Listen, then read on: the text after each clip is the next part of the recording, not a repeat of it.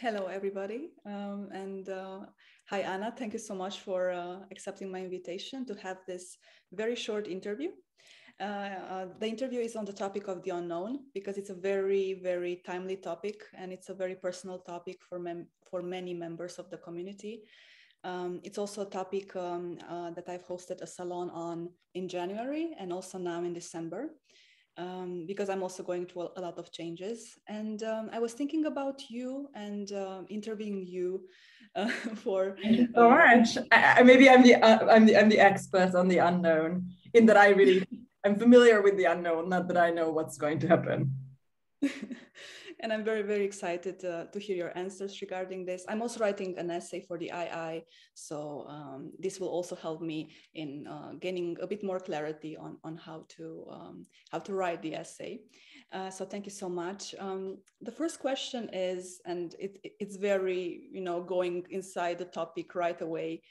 Can we enjoy uncertainty? Wow, that's the big question, right? That everybody's trying to answer, from marriage counselors to climbing instructors. I think every person probably has a kind of Goldilocks zone of the amount of uncertainty they want and that they can tolerate. And it can vastly differ, right? I mean, there are these tests, researchers looking at toddlers, and there seems to be a radius for a child, kind of genetically determined, but also a lot of like parenting, things play a role. Just the radius of like how far the child is okay wandering away from the mother. And it's kind of your exploration, exploitation, preference as a person. So I would say that, yes, we do need some uncertainty. Otherwise, nobody would watch Netflix series, horror movies, nobody would read books, nobody would have a conversation with a friend who calls you up and says, you're not going to believe what happened, right? I mean, if we could not tolerate any uncertainty, we would just like freak out, hang up on our friend and never talk to them again, right? And I think my theory, and probably somebody with a psychology degree would have more data on this, but I do think that how much uncertainty you can tolerate can greatly be, manipulated, trained. People can open themselves up to be able to accept or enjoy more uncertainty. But how much you can do without, I don't think so. I don't think people can be really trained to enjoy being bored. I think when we try to, when we try to, condition people to maybe be okay with a more settled lifestyle, what we do is we try to give them other things to do. We are like children, right? Like, oh, we're out of paper and you can't draw. Oh, little Johnny here is a little car, right? We try to like give people other things to do. And this is what we do with our brains. When we don't have the amount of uncertainty that we require, we put something else into our brains. Visa and I, our great community mentor and host, Visa Kanvarasamy, also has we had this conversation on how like every single person has a daily amount of units of info or bits of information that they need to put into their brain, and they will get it. It's like your calorie needs, but it differs. Like calorie needs are quite set across vast variety of people with similar characteristics, but information intake can vary greatly, and that's why some people have extremely loud and extroverted friends, because they bring you all those pieces of information, and other people require to be calmed down by others, or books or music. So I don't know that if that answers your question. I think yes, we can enjoy the unknown. I think it greatly depends on the person how much unknown we're okay enjoying, but that can also be tweaked, trained, conditioned. And I think I would say probably most people, almost every single person, could do with being a little bit more okay with more uncertainty. Not too much, because then people would just like run around naked in the street and do all sorts of weird things and society would collapse, but like a little bit. I think that would do us good. I love that you focused on the fact that we need to train ourselves to have more uncertainty, because actually in this essay that I'm writing right now, I'm thinking about how can we, shift from the anxiety that we feel in relation to the unknown and have more excitement. And there is actually a paper written on this by a psychologist, and she says that just by saying that I am excited before a challenge, you are basically in a way training yourself to be excited, and you're not so overwhelmed by anxiety. So this is really fascinating. I wrote here a question about the importance of courage in enjoying the unknown. How important is courage, or just showing up? And if this showing up is already a form of courage? Oh, I don't know too These are much three, about courage. yeah, these are three questions, by the way. So I love it. I don't think I know too much about courage. I think it's such an elusive concept to me. I think I'm quite kind of cocky. Like sometimes I'm like, I'm going to show up. And then, but it's not really like an ongoing thing. Whenever I see courage, I always suspect something else is going on. It's a little bit like anger, right? When somebody's angry, Nerdwriter has this incredible video on the acting of Jack Nicholson. He's kind of like dissecting the character of, the career of Jack Nicholson, and shows how well he plays anger. And he plays anger so well because he understands that anger is never anger. It's always a stand-in for something else. Desperation, fear, surprise, annoyance, physical discomfort that kind of comes out as anger. And I have similar, suspicions when I see a lot of courage. And maybe the only courage that I see as pure courage is altruism-driven, on-the-spot, fast responder courage. So I recently went for the first time to the 9/11 Museum in New York City, and it's an incredibly moving memorial with a lot of accounts of people who just like go into a tower that everybody's fleeing, and you go and you save people until you die. I think that to me is courage. When I look at, the humanitarians on Tinder, do you know this Tumblr? There's the humanitarians on Tinder, people who are trying to, hit on other people with their charity work photos and stuff like that. I think that's honest. I think that's that there's always some kind of secondary motivation between what seems like courage.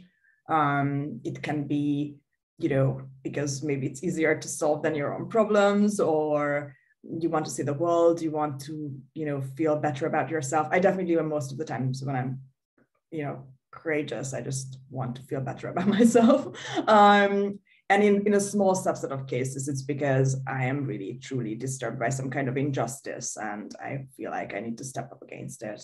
I recently read this tweet by a friend of mine quoting somebody, I forget whom, that courage is always a fear of some kind. It's a fleeing from something, mostly some kind of tyranny, right? And courage is always something that manifests as being for something, but in reality, I think it's against something or rejecting something else.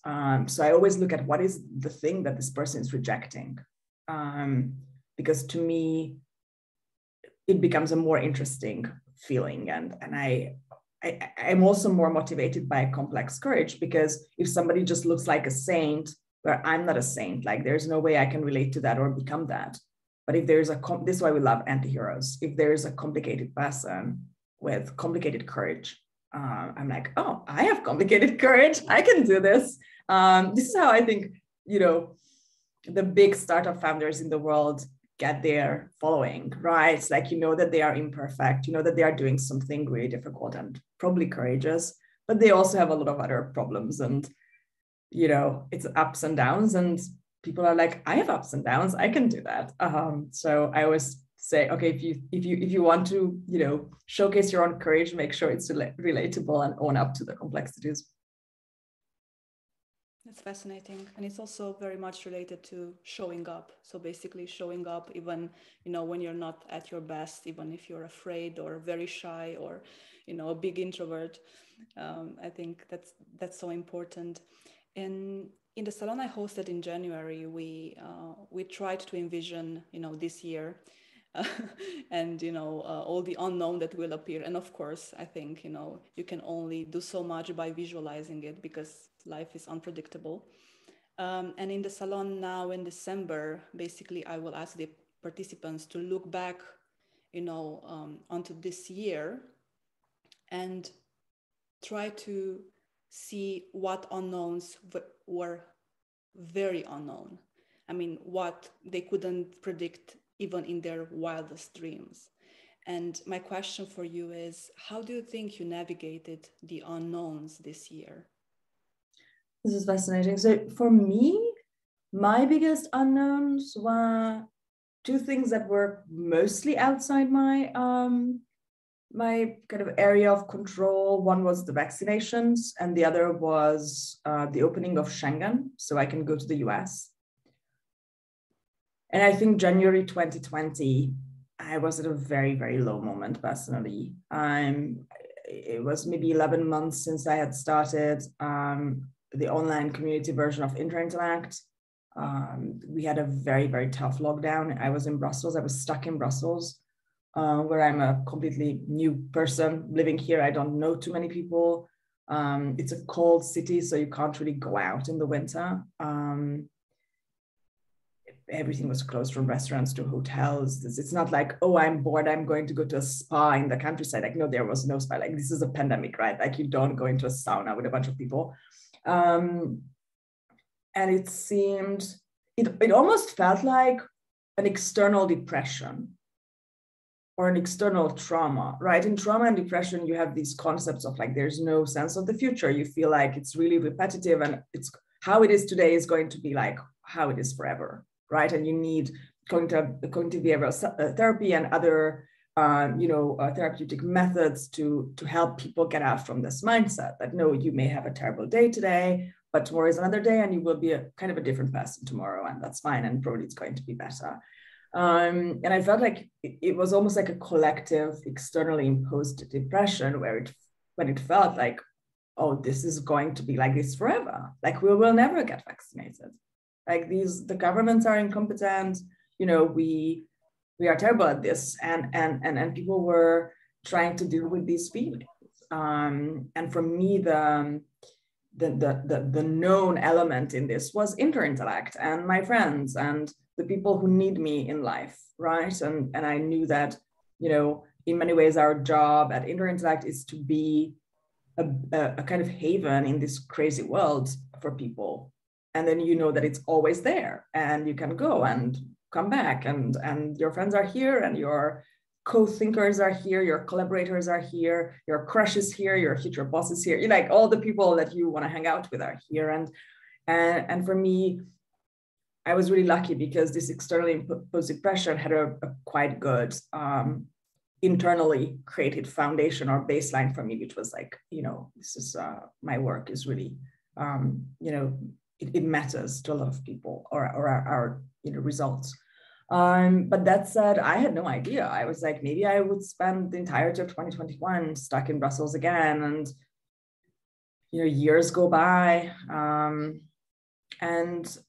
then I don't know, something. I think I was a bit like, let's control the parts that I can control.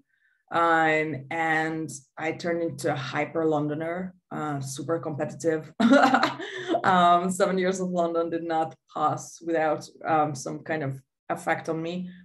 And I somehow got into a relatively early cohort for vaccinations here. And I got relatively early, like for Europe.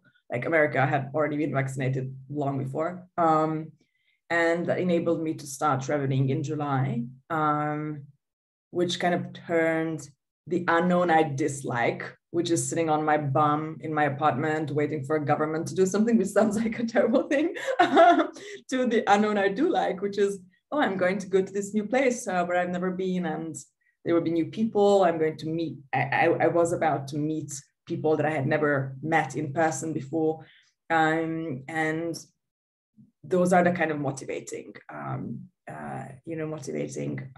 unknowns. And I think the difference, the great difference is not the internal, external, but your levels of confidence at being able to handle the unexpected events, right?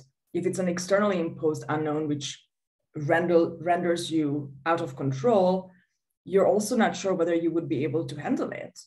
Like I don't know about you, but I was sitting here in February 2020 or 2021, sorry, 2021, early this year, right? And I thought,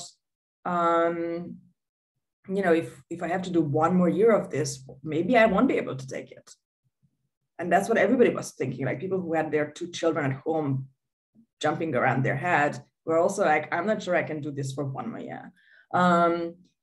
Whereas the unexpected things that can happen during like traveling, you can kind of prepare for those, right? Like you have insurance and you remember your flight details and you fill out your passenger locator and like you do things and you have this self-confidence that probably most of the statistically likely unknowns you will be able to handle. And to me, that's probably the biggest difference between the 2 unknowns. But definitely 2021 was like shifting from the early 2021 kind of externally exposed depression to internally exposed openness. How was it for you? It was quite a year. Honestly, I think we will need like a 2 hours interview only for that. So you can write your book, finally. Exactly. So it was as well a very intense year also for me. But as you said, these motivating unknowns were so important and so much to look forward to. Because without them, I think it would have been a very tough year.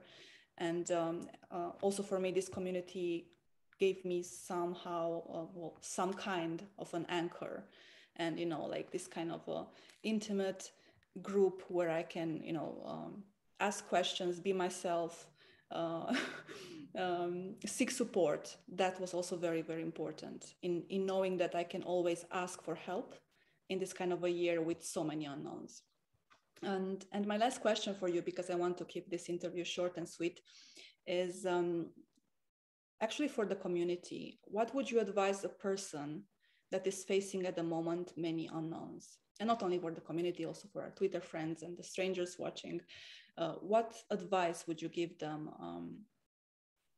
Especially as we know that now a lot of people are, again, changing jobs, changing countries, starting their own businesses, embarking on new projects. I mean, I would probably be reluctant to give a generic advice because what kind of unknown is this, right? Is somebody waiting for the results of their cancer screening? Are they considering quitting their job? Are they about to move in with their lover? These are very different kinds of unknowns. I really believe in a combination of building a support network where you can talk about things and who also hold you accountable, so you don't give up during the process of dealing with the unknown, because it's really easy to say like, oh, this is too hard, I'm just like off. And this balance of like having the support circle, but also taking time to just listen to your inner voice. At least for me, my best decisions come from this dialogue between, or this kind of interaction between the voices of the people that I trust most, who often disagree with each other, right? So it's not like, oh, I have like a Greek choir who sometimes like shows up and says, this is what I should do, and they all agree on it. No. And then I kind of like retreat and digest and process what they've said and kind of know which, or maybe it's none of them, right? Maybe like they just like inspire me to come up with my own answer. That's how I would do it. I really believe in, whatever form of introspection works with you, praying, meditating, using I Ching or other kind of meditation prompts, just taking quiet walks, having deep conversations with your closest friends, or just going into therapy. Because in a weird way, you need to hear how you change during an uncertain period of time. Of course, during meditation, you don't really hear it. You are just like observing your thoughts. But create something that visualizes the timeline for you. Maybe it's journaling, actually, like maybe that's the most visual version. Because what you want to create for people, I think, during uncertain times is the sense that you are moving forward, that there is a road and that there's time and there's change.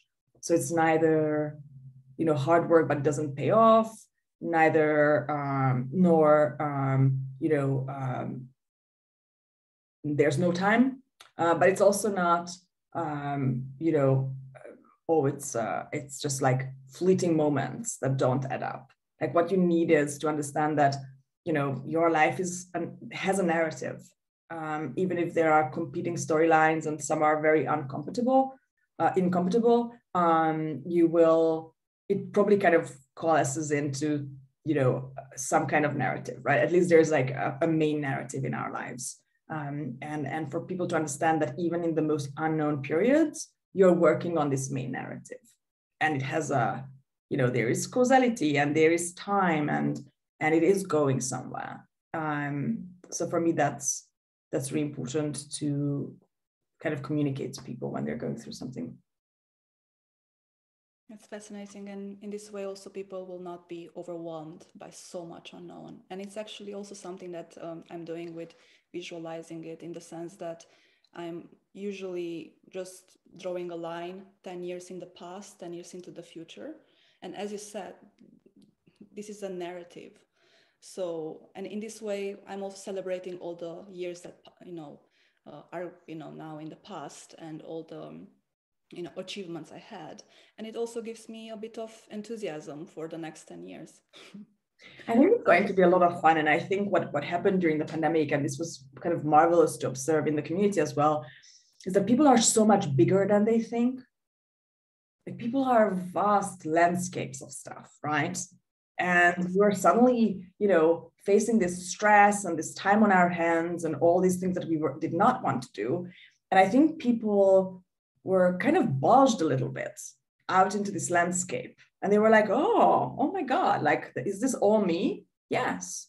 And you can, you don't have to inhabit the entire landscape all the time. It would be pretty tiring, right? People like to set up camp somewhere and say this is the hill that I like most. This is where I'm going to have my main narrative cooking. But knowing it's there and knowing how deeply we can actually change. We can't really change our daily habits. I think that's harder. That's James Clear's territory. It's easier to change religions than change your eating habits somehow, or put down smoking. But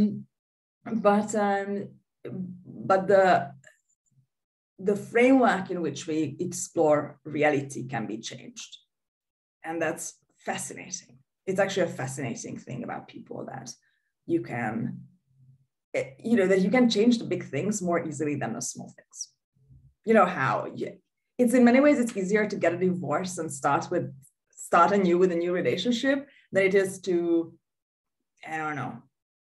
change which is your favorite spot on the couch in your house. And that's amazing. Maybe this is why people are drawn to Interintellect, because we kind of probe these big questions, and they are the things where we can actually make the most progress. So I really encourage everybody to explore the landscape a little bit more. This reminds me of a quote by Rebecca Solnit, that we hardly know our depths. And I think in a way we are our biggest unknown. And with that, I think I will end now the interview. Thank you so much. Beautiful place to stop. Yeah. Thank you so much. I'll go back now to my writing. This gave me more inspiration for writing the essay. Thank you so much. I can't wait to read it. And thank you everybody who watched, and send us your questions or comments. Take care. Bye.